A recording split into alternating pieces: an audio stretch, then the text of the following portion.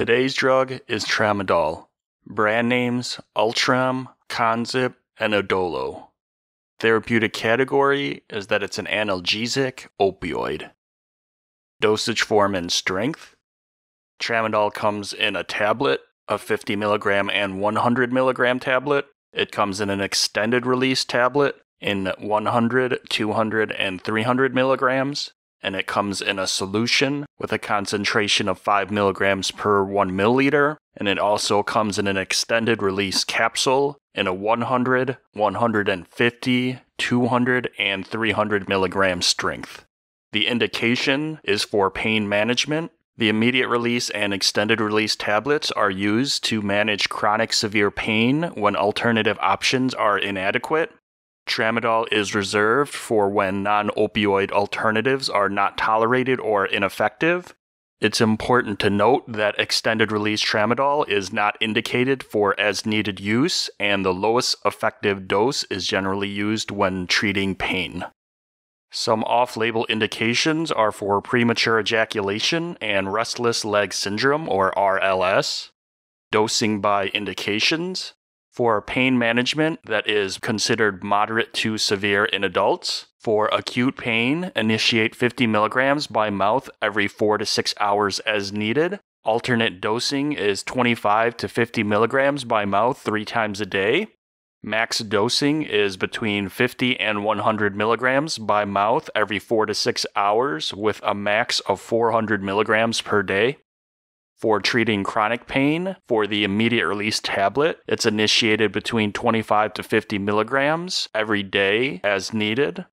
When treating chronic pain, immediate release tablets are initiated between 25 and 50 milligrams every 6 hours as needed, at typically less than 300 milligrams per day. If required, dose increase up to 50 to 100 milligrams by mouth every 4 to 6 hours with a max of 400 milligrams per day. When using extended release tablets to treat chronic pain, initiate at 100 milligrams by mouth every day and may increase up to 100 milligrams a day every 5 days, up to 300 milligrams per day. For off-label uses, premature ejaculation, dosing is typically between 25 to 50 milligrams 1 to 3 hours prior to sexual activity. When treating restless leg syndrome, the dosing is between 50 and 100 milligrams at bedtime. In pediatrics, for pain management that is considered moderate to severe, there is limited data, so make sure to refer to the most current literature. When treating acute pain for pediatrics between the age of 4 and less than or equal to 16 years of age, the weight-based dosing is between 1 to 2 milligrams per kilogram per dose every 4 to 6 hours. In adolescents greater than or equal to 17 years of age, the dose range is between 25 to 100 milligrams every 4 to 6 hours, titrating every 3 days up to the lowest effective dose. The max dose is 400 milligrams per day. When treating chronic pain in pediatrics, for adolescents greater than or equal to 18 years of age, 100 milligrams every day, titrating every 5 days up to the lowest effective dose, max of 300 milligrams per day. Mechanism of action and pharmacology. Tramadol, as both the drug and as the active metabolite, binds to the mu-opioid receptor. By binding to the mu-opioid receptor, this blocks the ascending pain pathways as well as altering the response and perception to pain. Tramadol also blocks reuptake of both serotonin and norepinephrine, which plays an important role in the descending inhibitory pain pathway. Tramadol is metabolized extensively hepatically via the CYP3A4 and CYP2D6 pathway. The CYP2D6 pathway results in an active metabolite, or M1. Tramadol is excreted in the urine with 30% unchanged drug and 60% as the metabolite. The onset of action for the immediate release formulation is within 1 hour, with a peak effect between 2 to 3 hours. The half-life elimination for the immediate release form is around 6 hours, with the active metabolite, M1, being around 7 hours. The extended release formulation is between 8 to 10 hours, while the metabolite is between 9 and 11 hours. Tramadol is poorly protein bound at around 20% in the plasma. Special populations and considerations. In patients with renal impairment, the excretion is decreased. In patients with hepatic impairment, the AUC is increased while the elimination half-life is also increased.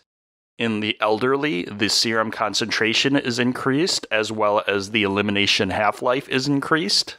And for a gender consideration, women have 12% higher peak concentrations and 35% higher AUC when compared to men. In patients that are poor metabolizers of tramadol, there is an increased concentration of drug at around 20% and a decrease in the formation of the metabolite by about 40%. Regarding the discontinuation of therapy, a gradual taper down is recommended to minimize withdrawal. Side effects. Some general side effects are nausea, vomiting, constipation, lightheadedness, dizziness, drowsiness, and headache. A major concern of tramadol is serotonin syndrome. This can be identified by witnessing agitation, abnormal heartbeat, and severe nausea, vomiting, and diarrhea. Another concern is for QT prolongation. And another concern is in pregnancy. This medication does cross the placenta. Tramadol is not commonly used to treat pain during pregnancy. Tramadol has numerous black box warnings. The first is for addiction, abuse, and misuse. Addiction can lead to overdose, which may lead to death. The next black box warning is for the risk of medication errors. The next black box warning is for the risk of medication errors.